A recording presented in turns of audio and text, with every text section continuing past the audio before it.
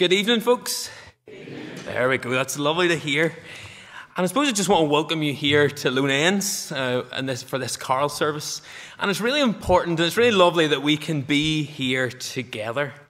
And I suppose many times we maybe in the past haven't appreciated such times where we could come together like this. But hopefully we'll not take this for granted. You know, it always reminds me, particularly after COVID, we were reminded that for many people right across the world, coming to worship was something that would get you arrested. And here we are in the West, where we take it for granted just how easy we can come together. And I suppose as we come, let's remember that. I suppose I must say too, it's lovely coming to my first Christmas carol service in Lone Ends. So I suppose I want to thank you already. It's been a few months, but we already feel at home. So at home that we'll even come fashionably late. And I suppose as we begin our evening, I think it's been a lovely thing that we've been doing recently.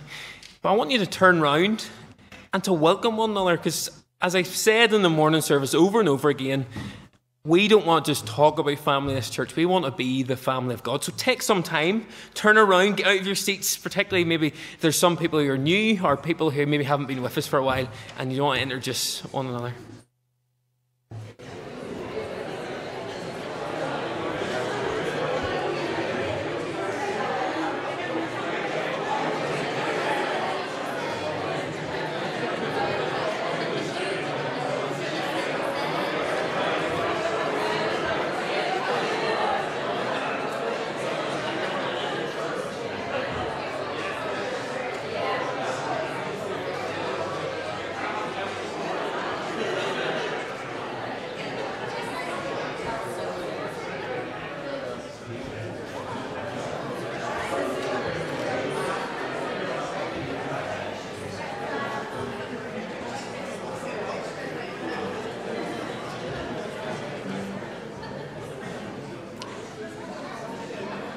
I always think that's a lovely sight, isn't it? Lovely sight to be welcomed, not just from me, but hopefully you feel welcomed, because out of a place of worship we praise. And in some ways it's a challenge sometimes, I find, a carol service, because we know the carols so well, we probably could recite them off by heart. We know the verses, we know all that's going on. And I think with that in mind, it's so easy for us to do this by rote. But when we come to worship, we never want to just go through the motions. And I suppose that's my challenge here for all of us, to get our hearts right. Because we're not here to perform. We're not here because we like the carols as much as we do. But we're here because God has called us.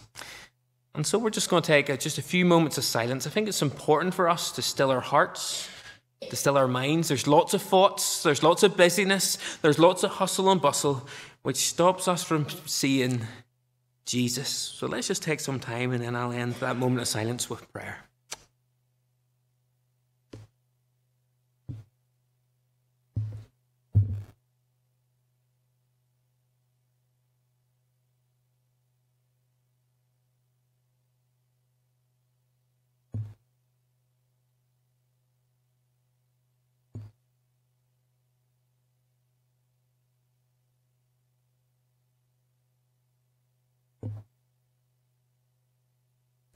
Lord, we are so busy running after so much at Christmas. Often so busy that we refuse to listen. And God, we just pray at this time you would open our ears so that we can hear you afresh. Open our eyes so we can see you. Open our hearts so that we can receive the love that's found in Jesus.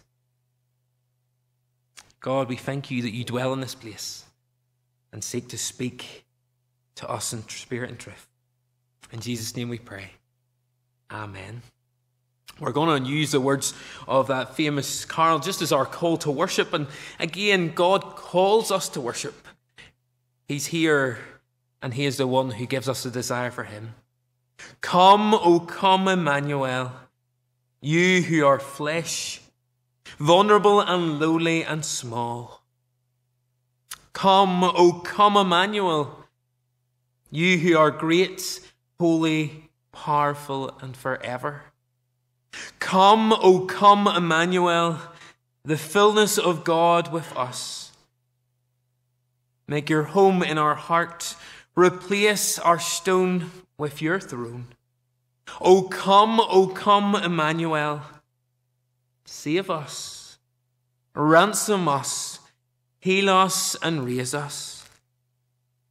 O come, Emmanuel. And that's our great cry tonight. Emmanuel means God is with us. And with that in mind, we're going to approach the Holy God now as we come with a spirit of adoration, confession, assurance. Let's pray. Dear Heavenly Father, we want to thank you that we can be here tonight. God, as we think of many Christians right across the globe who such a reality is beyond their comprehension, they meet together in small numbers, knowing that, Lord, even just a sight can put them in prison or worse. And so, God, we pray that we would not come complacent, that we won't just go through the motions, because we know just how truly special this time of year is.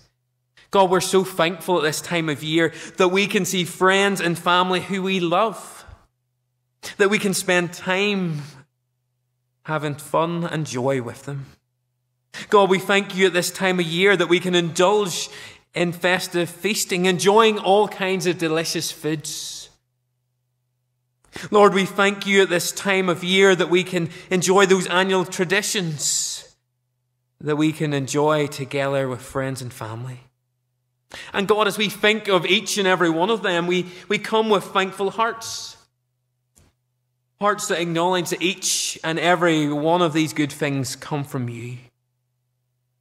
And so, Lord God, as we enjoy these good gifts from you, we pray that you would not allow our hearts to gravitate to the things you have created.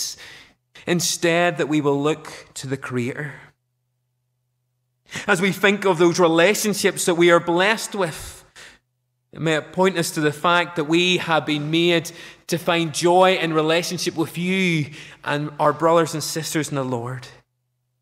As we enjoy the feasting, may it lead us to be reminded that you have prepared a feast for your people for all eternity. As we think of traditions which bring us such joy at Christmas time, may it remind us of the daily walk of following Jesus.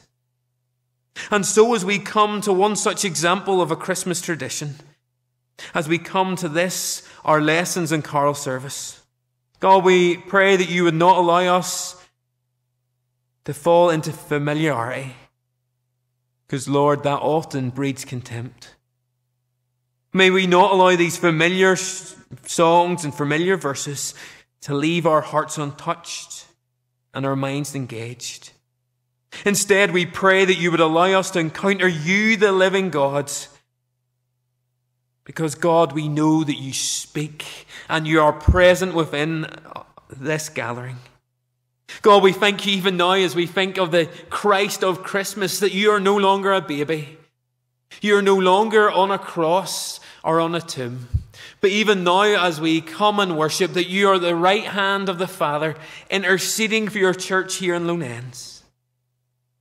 Yet, Lord, as we think of your splendor and your glory, our sin is exposed.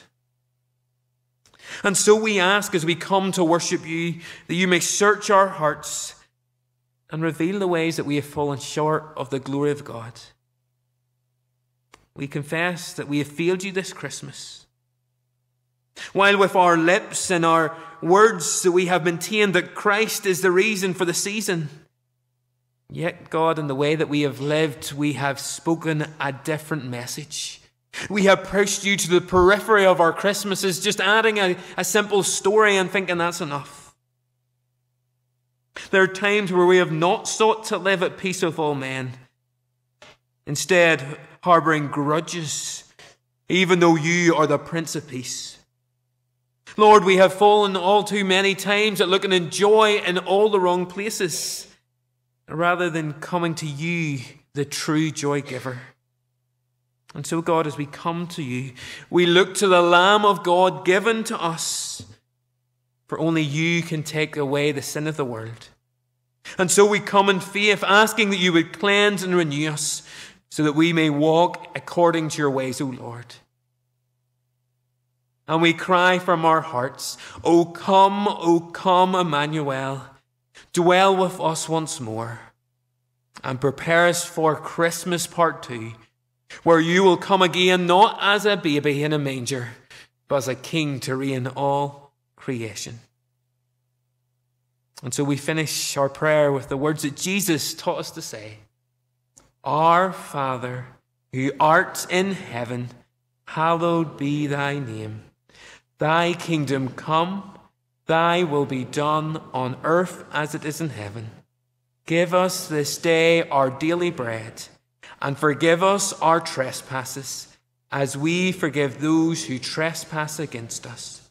And lead us not into temptation, but deliver us from evil. For thine is the kingdom, the power, and the glory, forever and ever. Amen.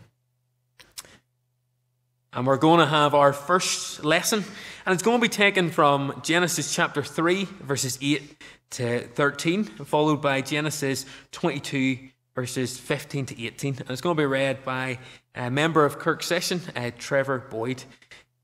And in this, we're going to hear about the curse and the Christmas promise.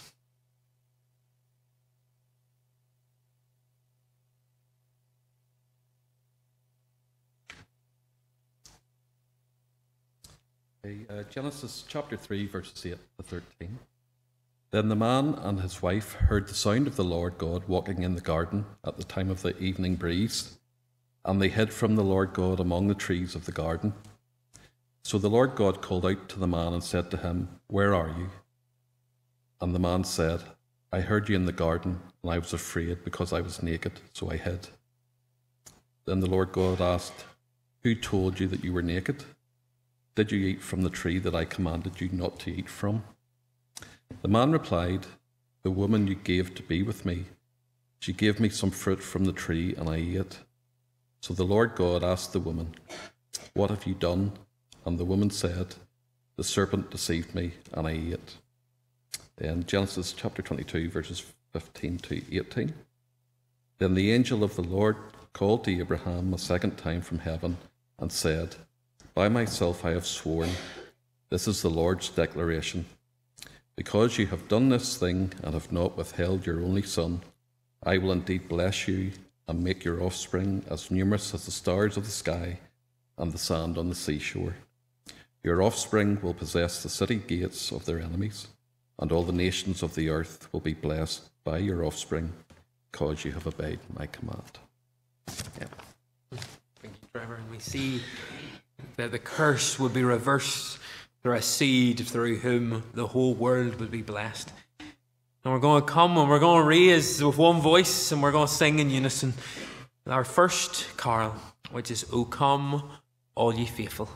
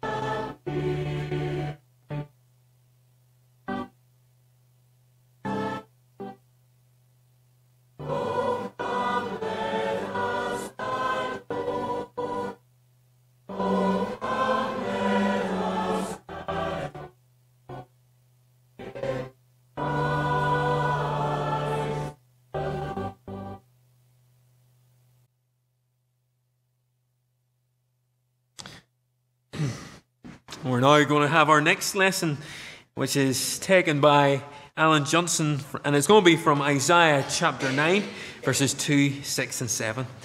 And in this, we see the hope of Christmas is identified. Isaiah 9, 2, 6 to 7. The people walking in the darkness have seen a great light. A light has dawned on those living in the land of darkness. For a child will be born for us, a son will be given to us, and the government will be on his shoulders. He will be named Wonderful Counselor, Mighty God, Eternal Father, Prince of Peace. The dominion will be vast, and its prosperity will never end. He will reign on the throne of David and over his kingdom, to establish and sustain it with justice and righteousness from now and forever. The zeal of the Lord of armies will accomplish this. Amen. Thank you, Alan. And we're now going to sing our next item of praise. We're going to sing Once in Royal David City.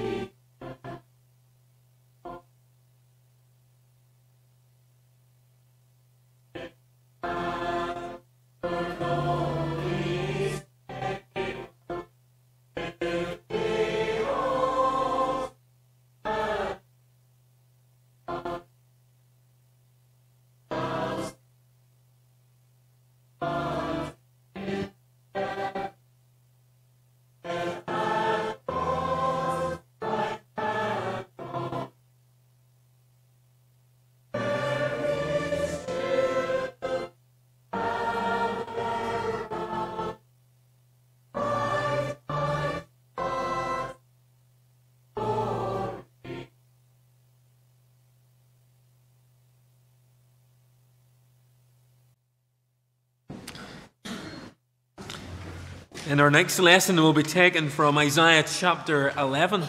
And in it we'll see the branch in which the Christmas hope would finally arrive. And it's going to be led by Luke representing salt and Noah representing light. And following our reading, we're going to be transported to Bethlehem as we'll sing, O Little Town of Bethlehem. Isaiah chapter 11, verses 1 to 9. Then the shoot will grow from the stump of Jesse, and the branch from his roots will bear fruit. The Spirit of the Lord will rest on him, a spirit of wisdom and understanding, a spirit of counsel and strength, a spirit of knowledge and of fear of the Lord. His delight will be in the fear of the Lord. He will not judge by what he sees with his eyes. He will not execute justice by what he hears with his ears.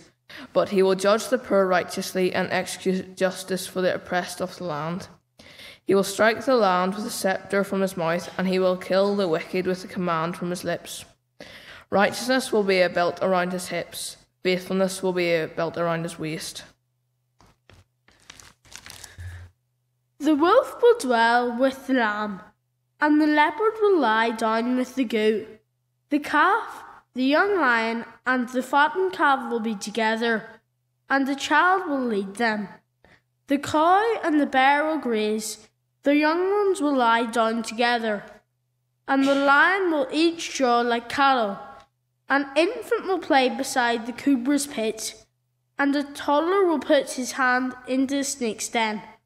They will not harm or destroy each other on my entire holy mountain, for the land will be as full of knowledge of the Lord's as the sea is filled with water.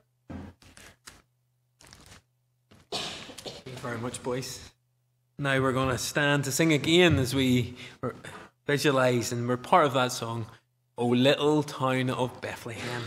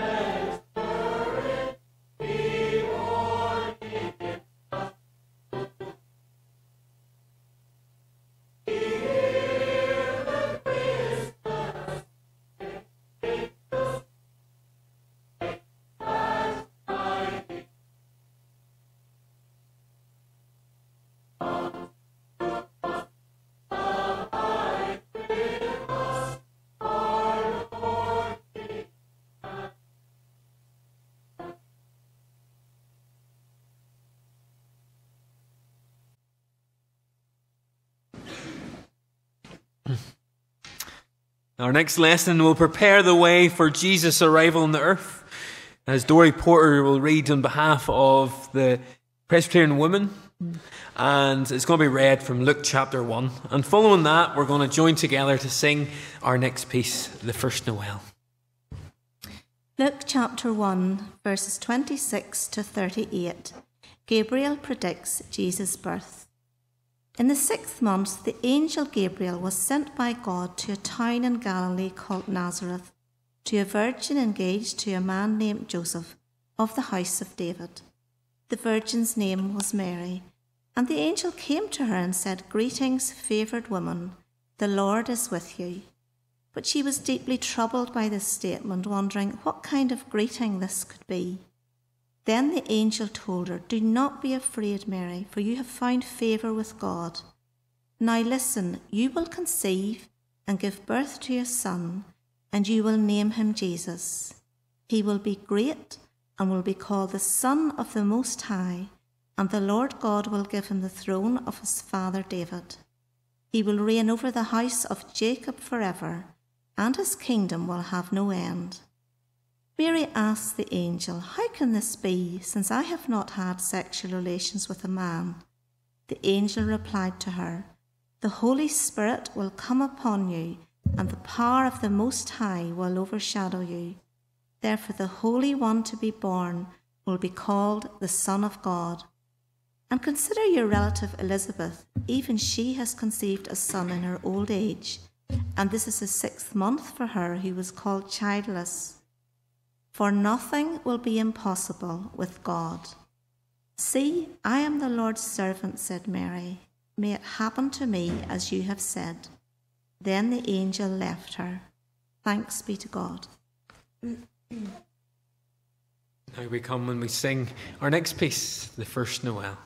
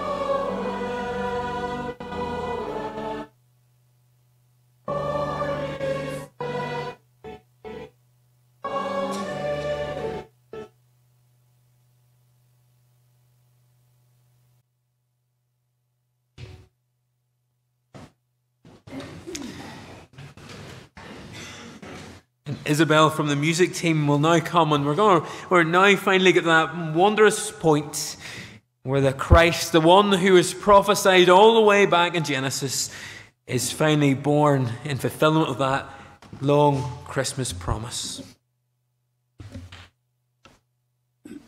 Luke chapter 2, verses 1 to 12. In those days a decree went out from Caesar Augustus that the whole empire should be registered. This first registration took place while Quirinius was governing Syria. So everyone went to be registered, each to his own town.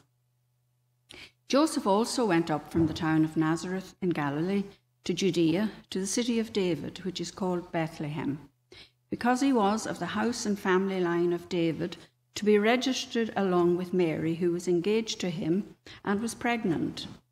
While they were there, the time came for her to give birth. Then she gave birth to her firstborn son, and she wrapped him tightly in cloth and laid him in a manger, because there was no guest room available for them. In the same region, shepherds were staying out in the fields and keeping watch at night over their flock. Then an angel of the Lord stood before them, and the glory of the Lord shone around them, and they were terrified. But the angel said to them, "Don't be afraid, for look, I proclaim to you good news of great joy that will be for all the people. Today in the city of David a Saviour was born for you, who is the Messiah, the Lord. This will be the sign for you. You will find a baby wrapped tightly in cloth and lying in a manger." Amen.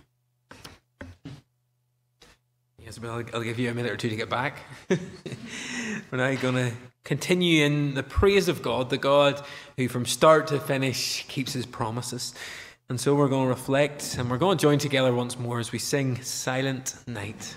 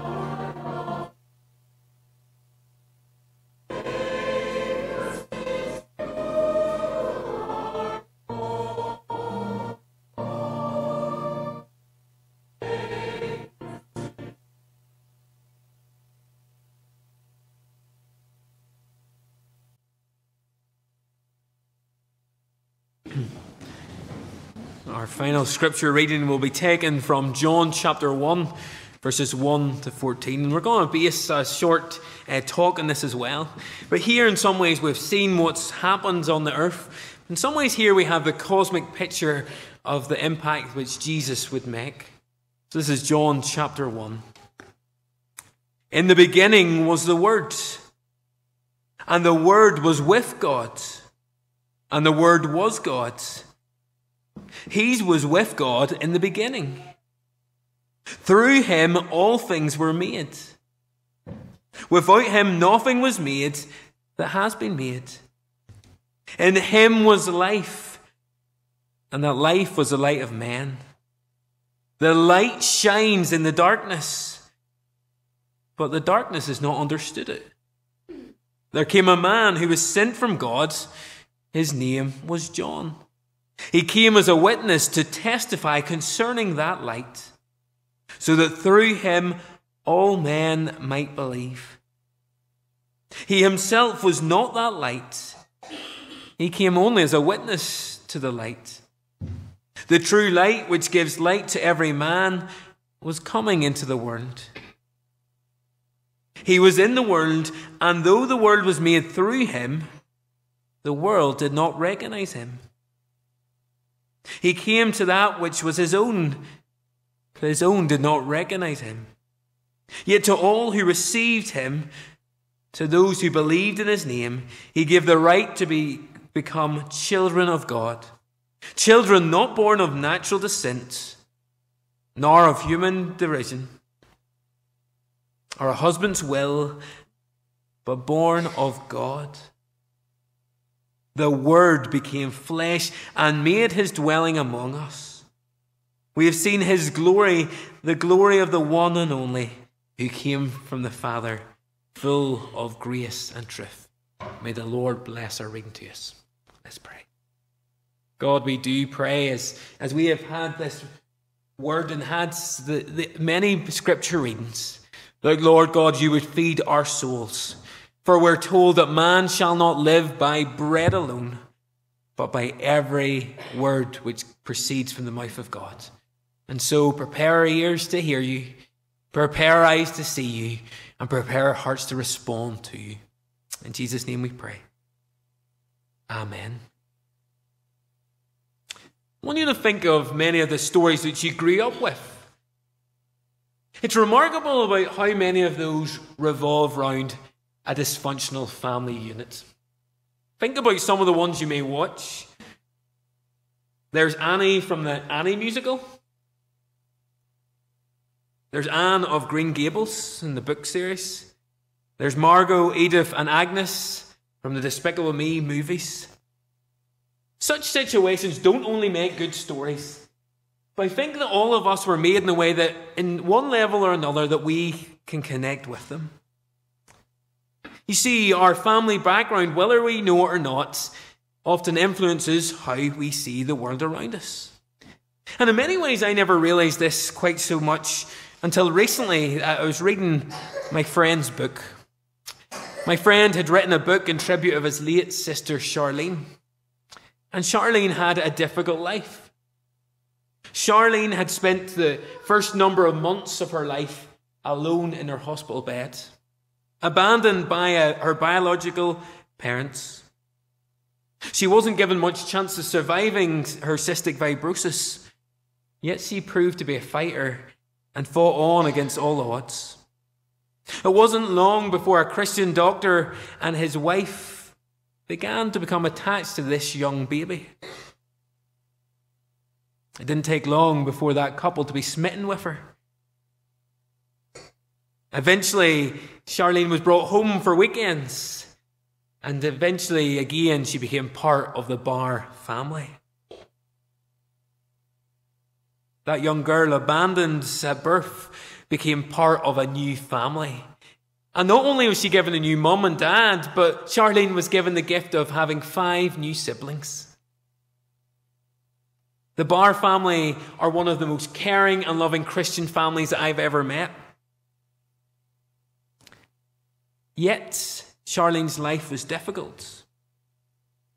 Her life was filled with many battles, but she fought on to the last until she sadly passed away in 2010.